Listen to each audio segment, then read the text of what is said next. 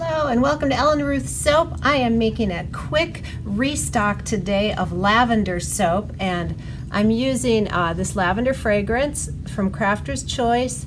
It smells great and it behaves well in cold processed soap. So what I've got in here are my butters and oils, organic colloidal oats, and kale and clay is going on in here, and what I have over here is my creamy raw organic goat milk lye solution, and to this I've added tussa silk fibers and some sodium lactate. And for my color swirl, I'm going to use some red clay just to add a little interest to it, and it's natural, and I want to just keep this really natural. Everything's cooled and ready to go, so I'm going to get my safety gear on, and we're going to make some lavender soap today, goat milk lavender. And it's time to add our wonderful goat milk lye solution here into our oils that already have all the additives in there and the fragrance. And this is just such a wonderful bar. It's popular and it's simple, and I just need to remake it a little faster than I do. I let it run out and I shouldn't. I need to be a little quicker on the restock of this, but hopefully in the future I'll just keep it in stock at a steady pace, because it is just, it's wonderful. You really can't go wrong. It's so gentle. So we're just going to emulsion here, and then I'm going to split off, and I will stick blend the red clay and this as needed. I may put a few lavender buds on there, but I tell you what, I spent a little extra money here, I'll show you, and got these really gorgeous lavender buds from Amazon, and they truly are. They're a deep purple color, but you know what? After I put them on my soap and spray with rubbing alcohol and all that, they basically turn brown and kind of look like mouse poop to me.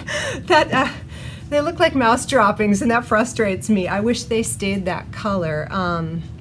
So I don't know quite how to approach that. If you know how to get your lavender buds to stay that bright purple on top of your soap, please let me know. I would love to hear how you accomplish that. And maybe I just need to not spray it with the rubbing alcohol. But anyway, it's the mouse dropping syndrome, and that is my problem with lavender. But they're lovely. So anyway, I'm going to go ahead and pour off now for my red clay. That's my story, and I'm sticking to it.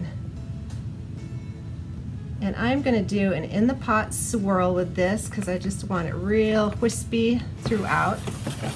Set that over there. I might do a little more. Why not, right? There we go.